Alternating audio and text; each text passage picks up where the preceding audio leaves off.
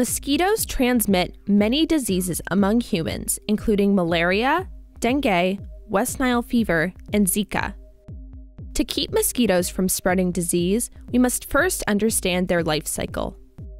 The life cycle of a mosquito, like that of many other insects, has 4 stages: egg, larva, pupa, and adult.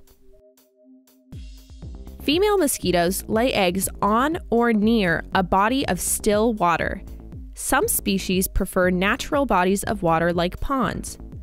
Others prefer water found in containers like buckets, flower pots, or discarded tires.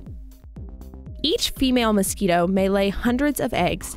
As long as they have water, the eggs can take as little as 2 days to hatch. They may hatch faster in warmer temperatures.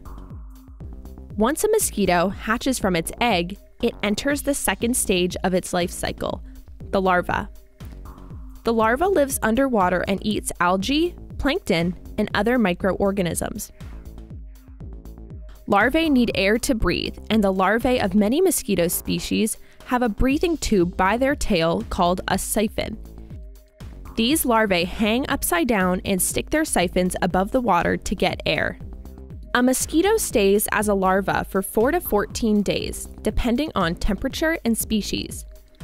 After growing and shedding its skin several times, the larva enters the third stage of its life cycle, the pupa.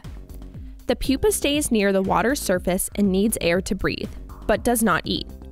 It puts most of its energy into developing into its 4th and final stage, the adult. After 1 to 4 days, the mosquito splits out of the skin it had as a pupa and emerges as an adult. Shortly after, it mates. Both male and female mosquitoes feed on nectar from plants, but females also need to drink blood from animals, such as humans, in order to make eggs.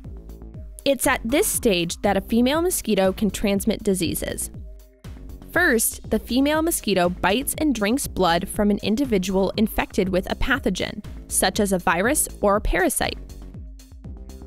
The pathogen travels with the blood to an organ in the mosquito called the midgut. After replicating in the midgut, the pathogen spreads to the mosquito's other organs, including its salivary glands. Whenever the mosquito bites another individual, it can then transmit the pathogen to that individual and infect them with the disease.